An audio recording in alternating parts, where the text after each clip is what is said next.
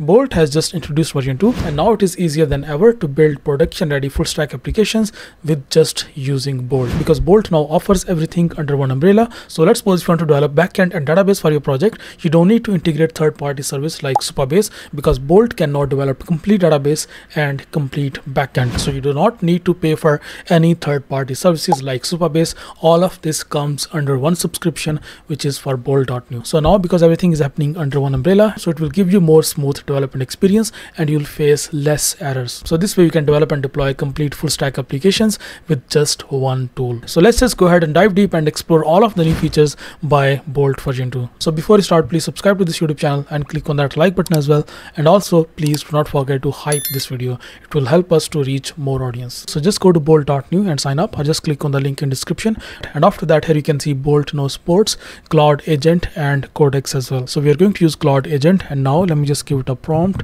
I want to develop an AI chat app like ChatGPT. Use GPT-4 Omni for it. So just to give you an idea and to show you the capabilities of this AI model, I'm just going to develop a simple ChatGPT kind of application. So this is just a simple prompt. You can give maybe like something more complex, but I'll simply just press enter, and now you can see Bolt will start working. First it is thinking, and now it is creating its plan, and here you can see the plan is ready.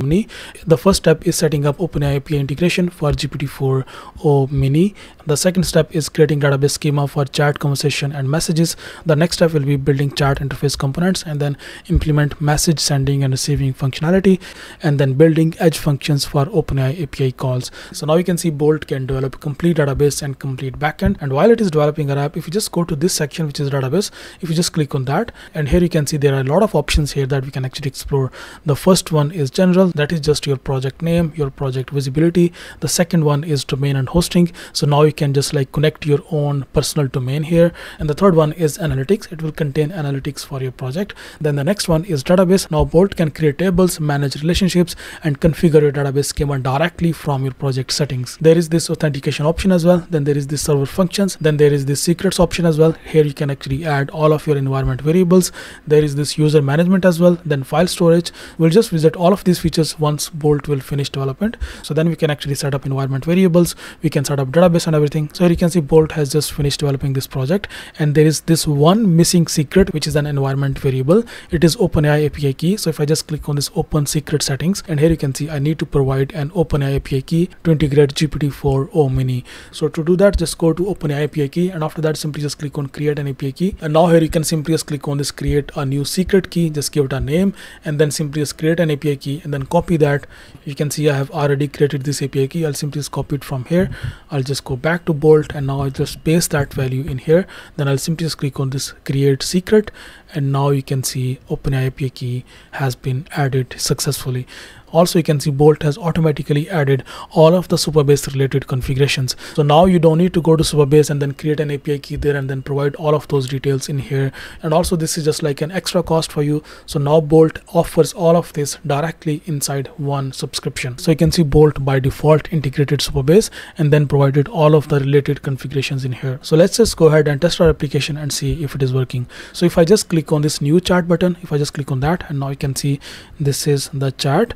And now if I just like ask it any question, I'm just going to ask this question, which is what is quantum computing. I'll simply press send, and now let's just see if it is working. So there you go, you can see our chatbot has just responded, and this is the detailed response that shows our OpenAI integration is working. We just provided it the OpenAI API key, and rest it was handled by Bolt. Now if you just go to this database section again, and here you can see there is this conversation table, and then there was that messages table. So inside this conversation table, you can see there are two chats that are recorded here. And even if you just go to this messages table, and here you can find there will be two messages that I asked. The first one was this message, and the second one was this message, which is what is quantum computing. So that shows with just one single prompt, Bolt built the complete backend, the complete database, everything seamlessly, everything smoothly, without requiring for any third-party services. You don't have to worry about running SQL queries or database schemas. Bolt deals with everything. Now let's just go ahead and publish this project, because once it will be published, only then we can access this domains and hosting section and also this analytics section. So I'll simply just click on this publish button, and now I'll simply just click on this button. So now it will start publishing this application. It should take maybe like literally few seconds to publish this project directly. You don't have to deal with anything. You don't have to like buy a new server. The project will be directly deployed on Bolt servers. And here you can see the project is now published, and there is this option for custom domain as well. So that means you can add your own custom domain. So let's suppose if you want to like buy a new domain, or if you already have purchased a domain, you can then simply just click on this add a domain you own, and after that you can just like add your domain name, and then it will verify that domain. There's a very detailed guideline that you can follow in case if you want to like buy a domain name or maybe connect your domain. This is a very detailed step-by-step guideline. You will have to update your DNS settings inside your domain name provider. So once you'll do that, then your domain name will be verified. But if you don't want a custom domain, then you can simply just use this particular subdomain that Bolt just created for you. And you can see this is a public URL. Now you can just share it with anyone, and anyone can now access this app. Now if you just go back to database section, and here if you just go to this analytics section, and here you can see you can track all of these different analytics.